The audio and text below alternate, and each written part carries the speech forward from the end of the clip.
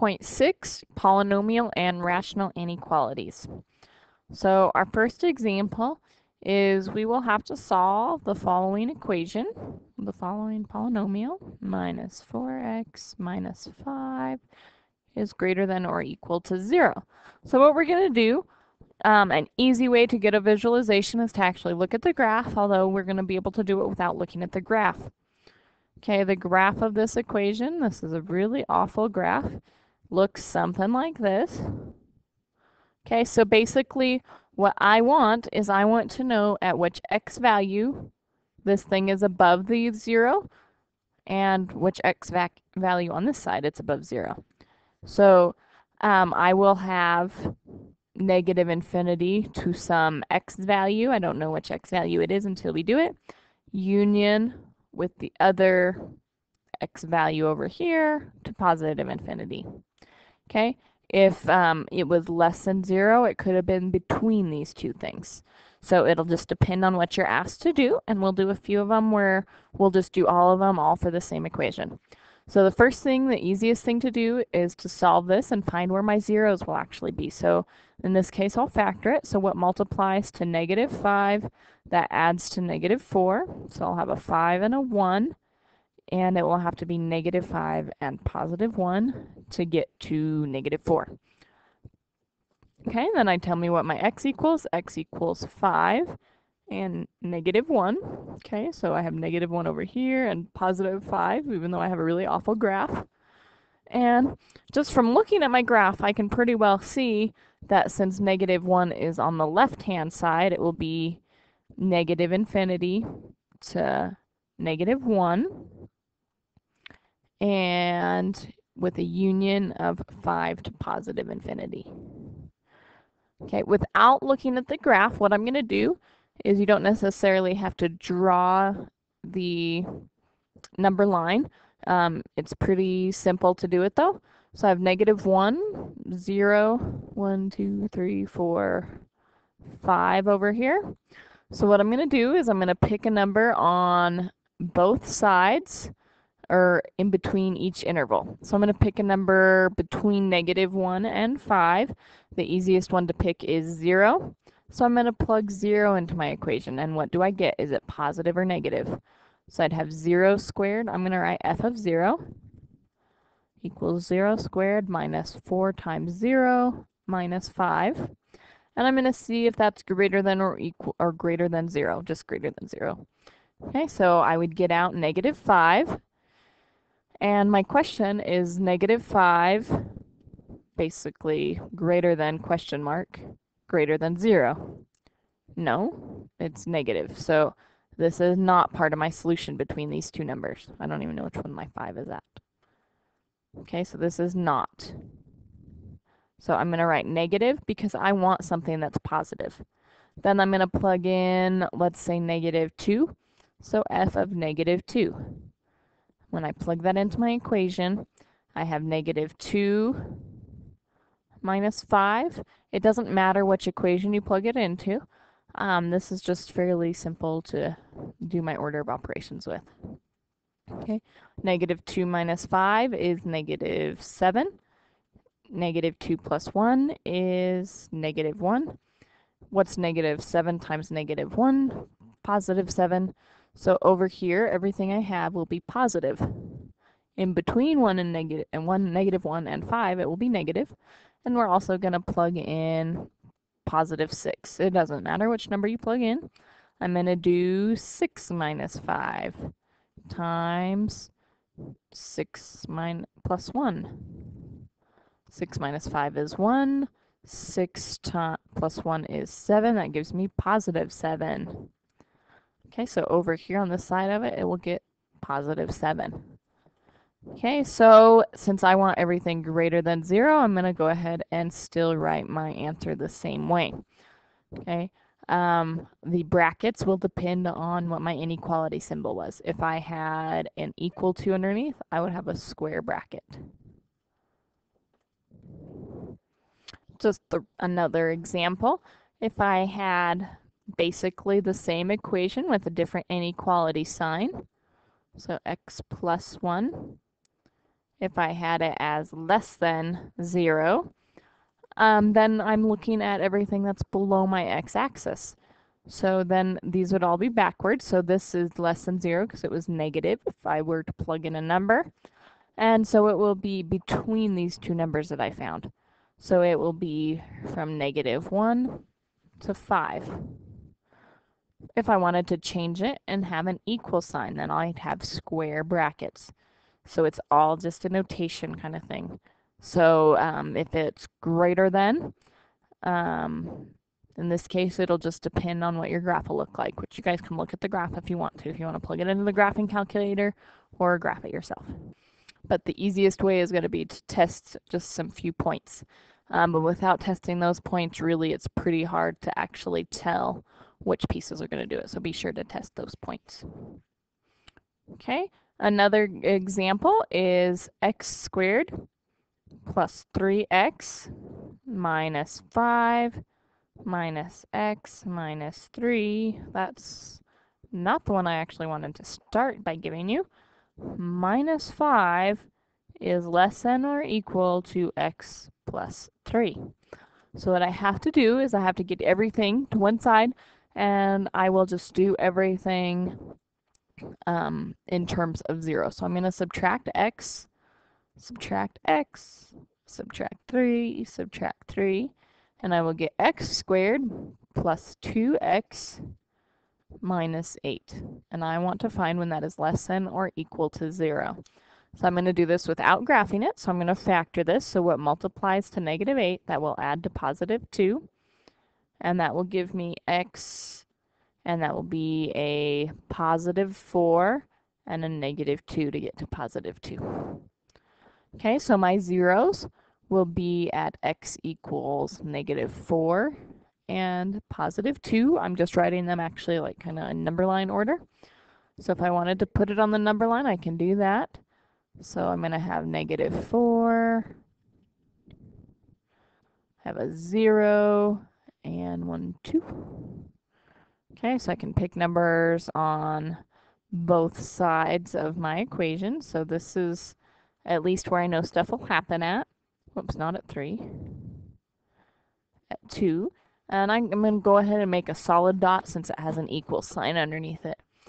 It doesn't really matter so much because the number line is not going to be what our answer is. We're actually going to write it in the interval notation. So what we're going to do is we have a number between -4 and 2. The easiest one to pick is 0. So we're going to test and what happens when we plug in 0. Okay, so I'm going to pick this one to plug it into. I could plug it into this one or this one, it doesn't matter. So if I wanted to do 0 squared plus 2 times 0 minus 8, is that less than or equal to 0? So 0, 0, 0 is -8, less than or equal to 0? Yes, so this is a good thing. Okay, I'll try to do a different color. So that's what we want to happen. Okay, then we're going to plug in -5. -5 squared plus 2 times -5 minus 8. Is that less than or equal to 0? 0, not 6. 25 minus 10 minus 8. Is that less than or equal to 0? 25 minus 10, 15. 15 minus 8 is 7. Is 7 less than 0? No. So this is a big fat no. Okay, and then we're going to do 3. 3 squared plus 2 times 3, I'm sorry, minus 8. Is that less than or equal to 0? So I have 9 plus 6 minus 8. Is that going to be less than or equal to 0? 9 and 6 is 15 minus 8. 7 is not less than or equal to 0.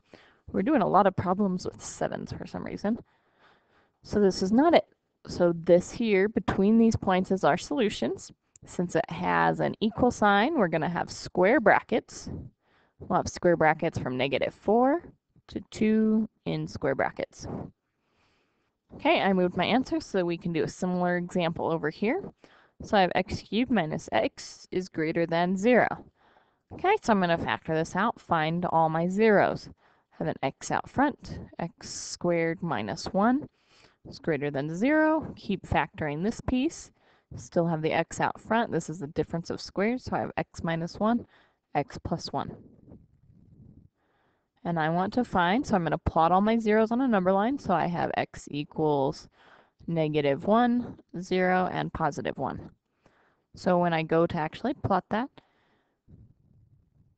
I don't actually have to do that piece of the number line. So I will have 0. I'm going to make some space, have -1 and 1. Okay, so I basically need to test a point between each one. So that will be -1/2 will probably be the easiest, and +1/2. Over here, I can pick any point I want. I'm going to choose -2 and +2.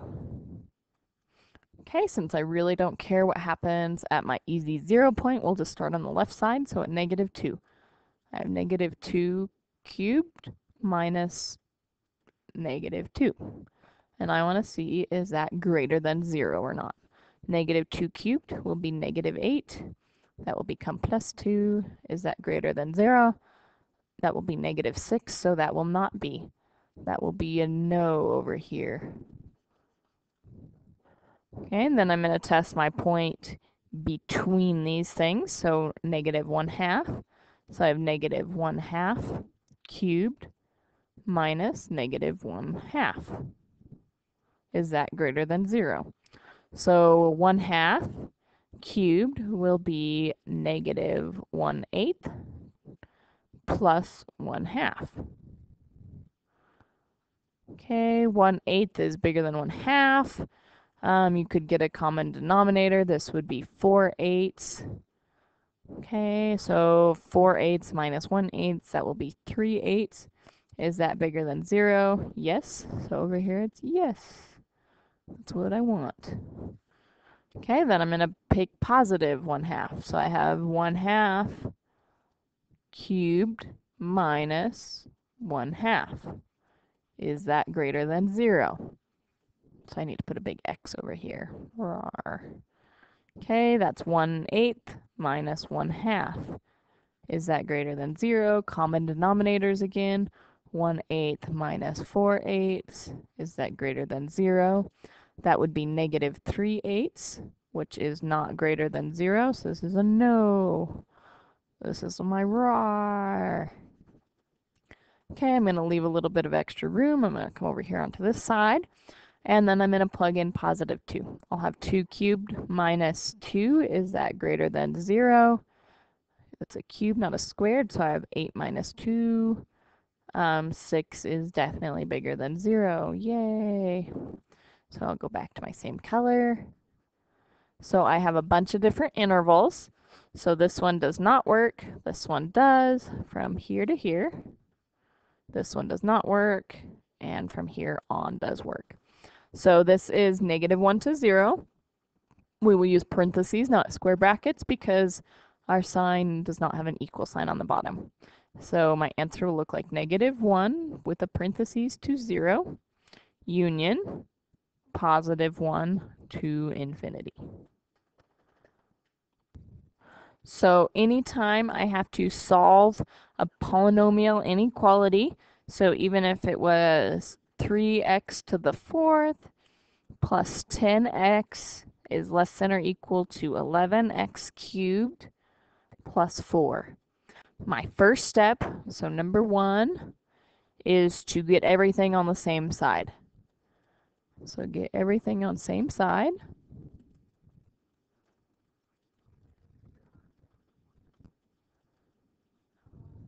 Okay, so that would just be doing 11 minus 11x cubed minus 11x cubed minus 4.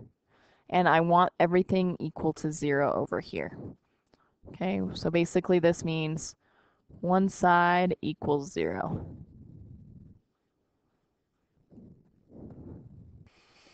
The second step, which we don't necessarily have to do it actually on paper, just treat it like it. And that is to put your polynomial equal to 0. And the only reason you do that is to solve the polynomial. And that's what we've been doing. That's just doing this piece, how we factored it. Basically factor it and find those zeros. Okay, and the third step is with solutions. With solutions, which is x equals 0, i.e. x equals zeros. It's an apostrophe s. So with your zeros where x equals, your solutions where x equals 0, make intervals on number line.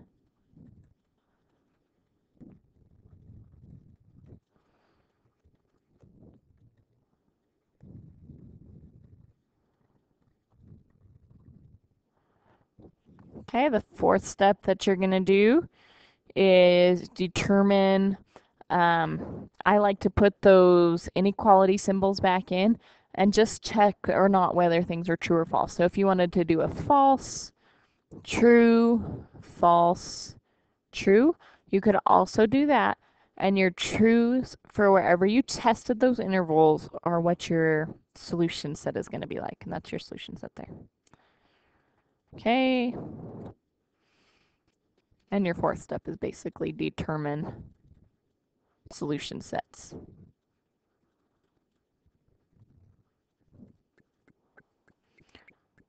Okay, and then your next example is x minus 3, x plus 4. And I want to know when that fraction is greater than or equal to x plus 2 over x minus 5. Okay, for these rational functions is really when I like the steps that we kind of did before, because they say to just treat it like an equal sign instead of an inequality sign. Okay, but I don't particularly like getting everything just on the same side right away. Some of the things you can kind of move around your choices and where you're doing things. The first thing I'm going to do is say what my domain is. So my domain is when my x is equal to 0 is what my x cannot equal. So x cannot equal positive 5 or negative 4. So that will be part of the intervals that we set up like we did for the polynomial. We'll have to have these points on there. And then what I like to do is treat it like an equal sign. So I have x minus 3, x plus 4. Then we treat this as an equal sign, and we rewrite x plus 2, x minus 5, and then we clear our denominators. So what we're missing is x plus 4 and x minus 5. That's a minus sign. Okay, and then what's going to happen is over here, this is the point where you guys really don't have to write it out, but I will.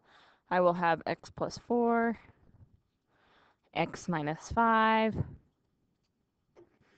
and I had x minus 3 to start with, and that is all over x plus 4. That's equal to x plus 4, x minus 5, times we had x plus 2 already, over x minus 5. So those pieces you get to cross out. I had 4 on the bottom over here, not 5. Okay, so over here I have x minus 5 and x minus 3, and I have to multiply those together. So I have x squared minus 3x minus 5x plus 15. And over here on this side I have x squared. I have x plus 4 and x plus 2 to multiply. X plus 2x plus 4x plus 8. Then I get everything on the same side, so I'm going to subtract my x squareds. Then I'm going to basically add these two pieces together, and I'm going to subtract 6x minus 6x, and that way I'm saving a little bit of a step, and minus 8. And my x squareds add to 0x squared. I have negative 3, negative 5, and negative 6 to add together. So that will give me negative 14x and plus 7 equals 0. Since I don't actually have any x squareds that I ended up with, I want to get my 7 back over to the other side. So minus 7 minus 7. I have negative 14x equals negative 7. Divide by negative 14. Divide both sides by negative 14. And I get x equals positive 1/2. So those turn to positives. Then I'm basically putting some things back onto a number line. So if I have my number line here, I'm going to put out all my numbers. And my numbers will be, I'm going to start with 0, just writing it on here. I have negative 4. I have positive 1/2. 0 I just put on there for a reference. It's not necessarily one of my actual points. 2, 3, 4, and 5, since 5 is my other point. So now I need to pick points between 1/2 and 5, a number greater than 5, numbers between 4 and 1/2, and a number on the other side of 4. Okay, so if I really think about what my graph were to look like, I would have my asymptotes here at negative 4 and 5. And so I will have to see what happens at 1/2. And then we'll basically decide what our graph will look like after that. So I'll pick a different color. Let's plug in negative 5. So I have negative 5. I'm going to plug it back into my very original equation.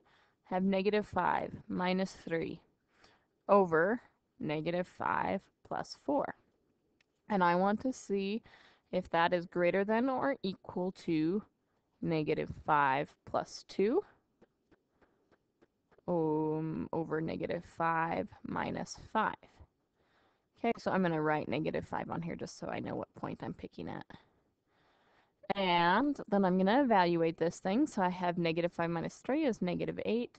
Negative 5 plus 4 is negative 1. So I actually have just positive 8. So those will go to 0. I'll just make them pluses. So I have positive 8, and I want to see if that's bigger than or equal to negative 5 plus 2 is negative 3. Negative 5 minus 3 is negative 10. Those both go to positives. So is 8 greater than or equal to 3/10? Yes, it is. So this is a true statement over here. So this is part of what will be our stuff. So since I have an equal sign, I know I'll have a square bracket at negative 4 if I were to put that on number line. Okay, then I'm going to plug in a number between negative 4 and 1/2. 0 is an ICZ one. I have 0 minus 3 over 0 plus 4. Is that bigger than or equal to 0 plus 2 over 0 minus 5?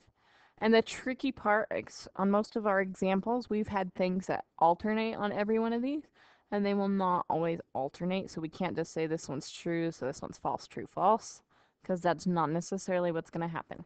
So I have negative 3 over positive 4. Is that greater than or equal to 2 over 5? And that will be negative. The easiest thing I think to do in the calculator is do your decimals. So I have negative 0.75, and 2/5 will be negative 0.4. Okay, so when you do that, which one is bigger? And we're thinking number line kind of bigger. So even though 7.5 is bigger than 4, since it's negative, 0.4 is actually bigger. So this one is not true. So I'm going to write an F up here for false for this interval, so this one. So at least at 1/2, I don't know exactly what's happening yet. So I don't know if I will even have a symbol over here. So now let's pick a number between 1/2 and 5. I'm going to pick 1. So 1 minus 3 over 1 plus 4. Is that bigger than or equal to 1 plus 2 over 1 minus 5? I'm going to move over here a little bit. That's my imply sign, so that I can just see what's going on, so that I can leave a little bit more room.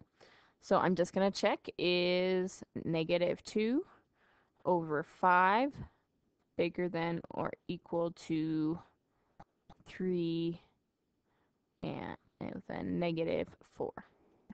So negative 2/5 is negative 0.4. Is that bigger than or equal to negative 0.75? Why, yes. Yes, it is, because negative 4 is on the right side of negative 7.5. So this is a true statement. So I know at least I go this direction. So now I need to see what happens on the other side of 5. So we're going to plug in 6. So I have 6 minus 3 over 6 plus 4. Is that bigger than or equal to 6 plus 2 over 6 minus 5? What's going to happen over here? 6 minus 3 is 3. 6 plus 4 is 10. It is 3/10 bigger than 6 plus 1, or 6 plus 2 is 8. Over 6 minus 5 is 1. Is 3/10 bigger than 8? No, it's not. So it will end right here. So this is a false statement. And then I get to write my final amount, my final interval notation things, which I'll just pick a different color and write it over here. And I will have negative infinity to negative 4, the square bracket. And that will be a union with 1/2. Whoops, I didn't write my 1/2, my union sign or my interval sign up there very well. And that will start at 1/2.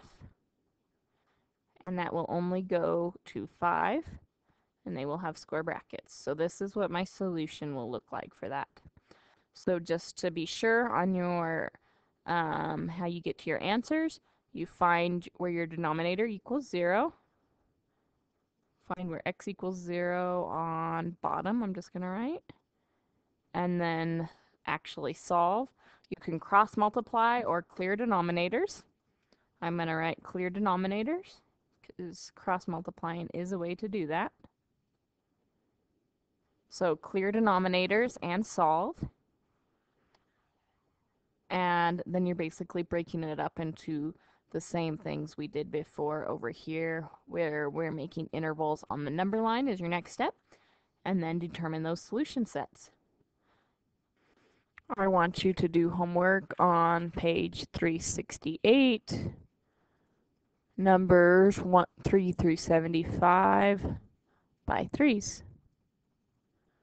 Sorry that I keep making a mess here. It's 3 through 75.